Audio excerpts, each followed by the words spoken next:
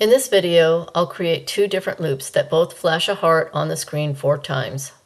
The first loop will be triggered by pressing the A button, and it will be a for loop, which is right here. And then the second loop will be triggered by pressing the B button, and it will be a while loop. Note that MakeCode also has a repeat so many times loop, and this is the same thing as a for loop.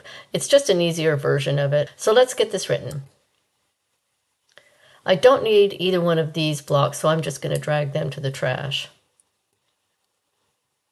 Next, I'll go into input and pull out an on button press block, and then I'm going to go ahead and duplicate this and set the second one to B. Next, I'll drag out the loops I need, so I'm going to go back into loops and select the for loop, and then I'll drag that inside of the on button A pressed block.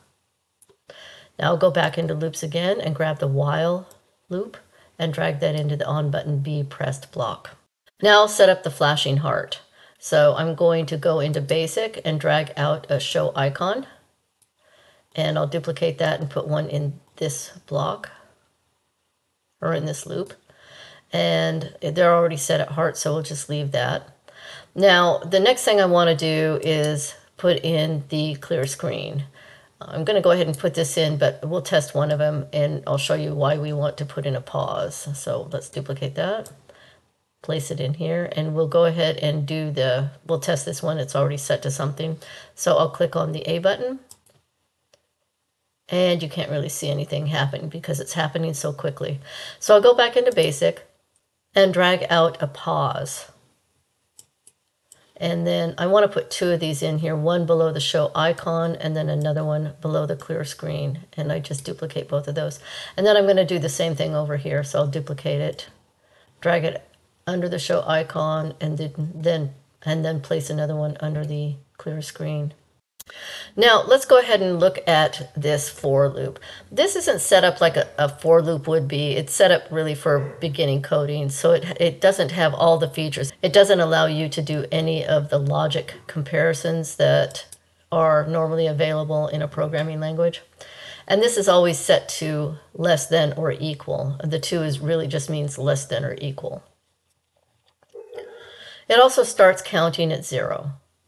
Now we know we want this to flash 4 times, and if we go from 0 to 4, that's going to be 5 times. So I'm going to change this to a 3. Now let's test it. 1, 2. There we go. It flashed 4 times. Now we'll look at the while loop. What we want to do is go ahead and put in one of those logical comparisons. So I'm going to go back into logic and drag one of those out. And now this doesn't automatically increment the same way this does. So we have to set up a variable that increments. So I'm going to go into variables and press make a variable. And then I'm going to create a variable called count. Now what we're going to have to do is initialize count every time we go into the on button B pressed block. So to do that, I'm going to click on set count to 0 and drag that into the on button B press block above the while, and then I'm going to change this value to 1. Next, I'm going to set this logical comparison up, and I want to put a count variable in there. So I'm going to go into variables, pull out count, and that's going to use the value that's in count to compare it to something here, and we're going to make that a 4. Now we want to make this a less than or equal. And then finally, we have to increment count every time we go through the loop. So I want to go back into variables, select change count by, and I can put it anywhere in here. So it doesn't really matter where you increment it. You just have to do it within the loop. And we want to increment it by 1 each time. So now that's set up. So now let's test it. I'm going to go over here and click on B. And there it flashed 4 times.